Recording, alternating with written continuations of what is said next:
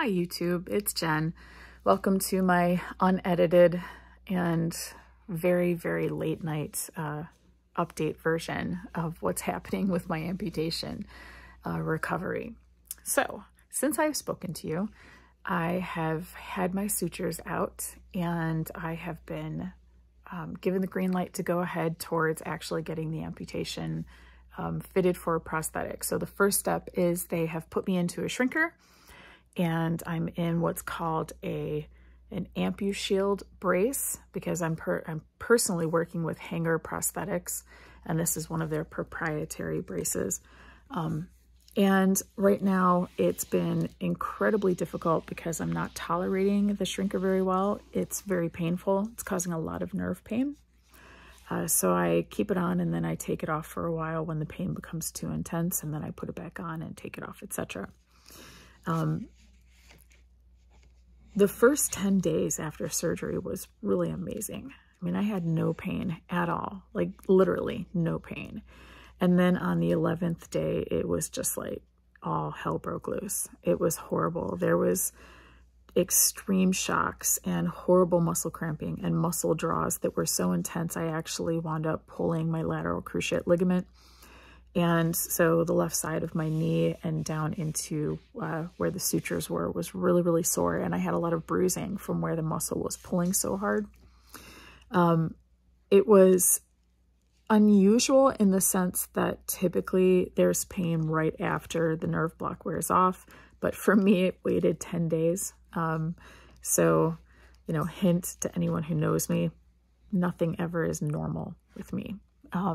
So in this case, it was just one of those situations where the pain waited to engage for, 10 days. And I'm not going to argue about that because that 10 days was great. Now, the way I manage pain now is I still elevate. I can't do ice anymore. I'm past the ice point. Now ice actually hurts. And so I've been given, different nerve medications, as well as muscle relaxers, which I don't take unless it's, bedtime, basically. But what I do use is called the Kailo pain patch. Now, I'm not getting paid in any way by this company. I'm not an employee. It's not something that, that they've told me to do. It's just that when I find something that really, really works, I do endorse it. And this is something that has been actually remarkable for me. I saw it when it was a starter, so one of the Kickstarter campaigns, and picked one up about 2 years ago. And I used it for a back injury from an MRAP in Iraq. I was in the back seat on what's called a jump seat, and we hit an IED hole, and I went flying and came down hard with my my gear and my Kevlar that was on. So my body armor slammed right into my back. And so I've had, back injury, back pain from that ever since. So I used the Kailo, and I was a little unsure of whether or not it was going to work, but I put it on and instantly the pain was gone. Now, the principle behind the Kailo is like a TENS unit, but it doesn't send a signal to, cancel a signal out. So for example, if you're getting pain from one area, a TENS unit will send an electrical current and it cancels. This doesn't do that. The nanotechnology of it is just that it blocks it entirely and neutralizes the signal. So these are little metal bits that are inside the plastic, and it usually comes with like this gel sticker that you get like several of them with the pack when you buy one. And the gel sticker can be washed so that you can reuse it multiple times. Now with this, it's been awesome because I put this on the left side of my leg and instantly the pain stopped and the horrible muscle draws completely ended. The problem is that I don't have a second Kailo, and so it's all on the right side now. So I'm still experiencing horrible pain, but only on one side of my leg. And thankfully, it means that the lateral cruciate ligament has had a time to heal because I had the Kailo on it. If you are interested in looking at Kailo, if you are interested in purchasing Kailo, I highly recommend it to anyone who is experiencing any kind of pain. If you work out, if you do sports, I don't know, any of that. If you do anything where you have pain, and you're not really interested in using heavy medications, this is seriously, like, I can't even begin to tell you how amazing it is. I have bought some for presents for other people, and they also talk about how amazing it is. So I contacted Kailo and I let them know how absolutely fantastic their product is. And they gave me the ability to give a coupon code. So if you're interested in purchasing one, you can save 20%. If you go to, let's see, it is gokailo.com. So it's www.go, and it's KAILO.com. So gokailo.com, and you're going to use the coupon code JClark2020. So JCLARK 2020, and you can get an additional 20% off. Now, right now they're holding a Memorial Day sale, so the coupon code works on top of that because I just bought another one so that I can now completely envelop my leg in it. So I was actually able to get one of these Kailos now for $54. They are normally $119, and they come with a little pouch and several of the adhesives. So it's a great investment.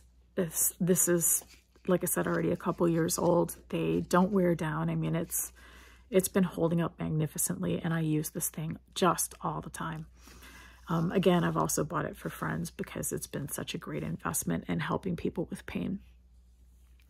So other than that, right now I've just been kind of working. I'm back at sewing and trying to do as much as I can until the leg just becomes too unbearably painful and I have to elevate it. So I kind of spend my time in between sewing or reading. I'm trying to get caught up on some of my reading for my PhD, my doctoral studies. Right now I'm on hiatus, and I go back in September, so I'm going to try and get on top of all the reading before I go back. That's been pretty interesting, so I'm trying to do that. But also, I've just been doing a lot of hand stitching as well as exercising, trying to get the legs to be nice and strong before I get this prosthetic leg. There is one major change that has happened that has me really, really nervous, and that is that my husband has switched jobs. And it was one of those situations where one door closed and another opened, and it just is going to be a much better position for him. He's actually going to work with the company that is doing my physical therapy right now, and he will be an in-home healthcare nurse, and it is something that'll be amazing for him because he is such a good nurse and he has an awesome bedside manner, and he really wanted to be able to work with his patients and spend time with them. So this is going to be a really good deal for him, and it's going to give him the chance to study and work on his nurse practitioner degree. So all around, really, really good. It's a great move for him. I'm excited about it for him, but we're changing insurance. And the reason that that is so terrifying is because we have almost 3 months, 2.5 months. Yeah, it'll be 2.5 months without insurance. And that's right when I am supposed to be getting this new leg. So I have a lot of people scrambling right now trying to figure out how we're going to work this, because I am going to wind up losing insurance at the end of the month and then having to wait with no insurance at all. And I don't know. I just don't know how it's going to work out. So it's a little terrifying, but you know, we've been in really bad situations before and we've made it work. So I'm going to trust and have faith that this is going to be okay too. And it's really just been on my mind a lot. It's something that is pretty scary, but my physical therapist he's willing to work around this. He's willing to do what he has to and whatever he can to help. And the prosthetics company, they're also willing to do what they can to help within reason. I mean, everybody has a job we all know that nobody needs to go without getting paid, but we are doing our best to keep on track. But it's really intimidating. It's a scary time. And it was something I wanted to document and get out there, because when you're doing something like this, you have an amputation that you're healing from, and, there's a goal, there's a timeline that we have set aside that we're trying to meet and match, because I have huge things coming up with my job and with life, and I kind of need to be mobile for them. And everything was on track, except now with the insurance, that's going to really hold it up. So it's kind of scary and upsetting. Just, American medical systems, it's kind of messed up. We all know that. So, I don't know. If you have comments or questions or advice or just support, I'd love to hear it. I'm doing my best to stay optimistic. I haven't really gotten down yet. This is still an amazing experience. Even with the pain, it's been better than what I lived with before. So I'm still excited. I'm still looking forward to an amazing future. My daughter and I continuously talk about all the cool things we're going to do, and the walks and the hikes and the camping. And, my husband and I talk about diving again. We're going to be doing some river diving. We still have our BCDs and all our diving equipment, so we'll just get those back in order and ready to go for when I'm able to start diving again. So I think if I stay, optimistic and keep on track with that, no matter what happens with the insurance, it's not going to get me that down. But it certainly is a huge bump in the road. But, for my husband, if this is the right thing, then I'm willing to do whatever it is we need to do. So that's the update. And I'd love to hear from you. I'd love to hear if you have any questions or comments, or if there's anything that you would like me to talk about. I know there's other folks that are on YouTube that do talk about amputations. I'm in a different kind of level. It seems like my age grouping is older. I've been through a lot with the leg prior to having the amputation. And, each person's experience is their own and different and unique. But, I have a unique perspective on what's happening, and I'm more than happy to talk about it.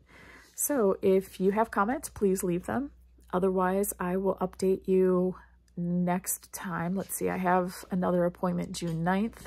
So if I don't update you before then, I definitely will update you after I see the doctor, because I'm really hoping to get the green light for the actual casting on the prosthetic leg, because that's where we're headed. That's what it looks like what's going to happen. And as long as the insurance doesn't hold me back, we will be one step closer to that leg and one step closer to running and hiking and just all the cool stuff that I used to be able to do. At any rate, I really appreciate you guys checking in. I really appreciate the time that you give me. Thank you so, so, so much. And I will talk to you again soon. Bye.